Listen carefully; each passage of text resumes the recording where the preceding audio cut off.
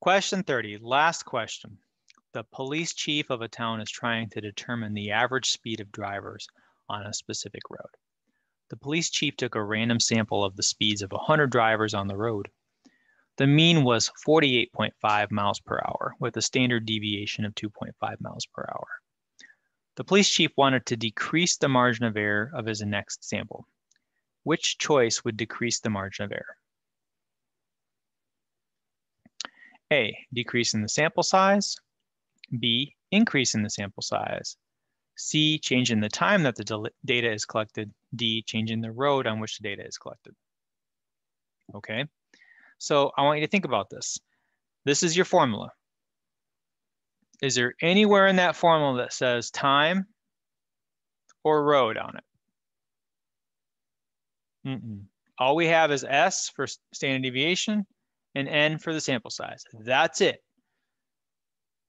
So what happens? We have 2 times, let's start. We got 100 drivers, right? Random sample of 100 drivers. So let's do 2 times, your standard deviation is S.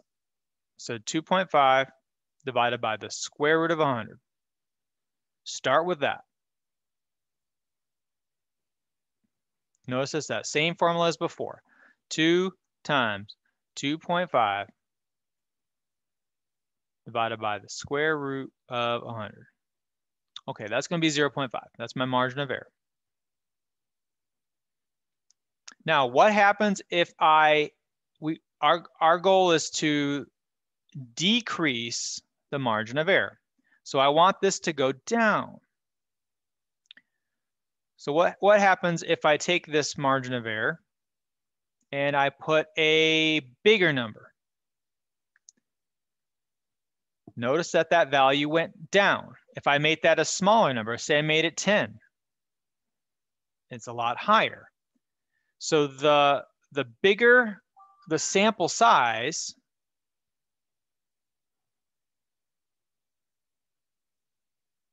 the smaller the margin of error. So if you do 2 times, 2.5 divided by the square root of a number bigger than 100, greater than 100, the margin of error is going to be less than 0.5. So we want to increase the sample size. We want to increase N to decrease the margin of error. Bigger sample size, less error. It's going to be B.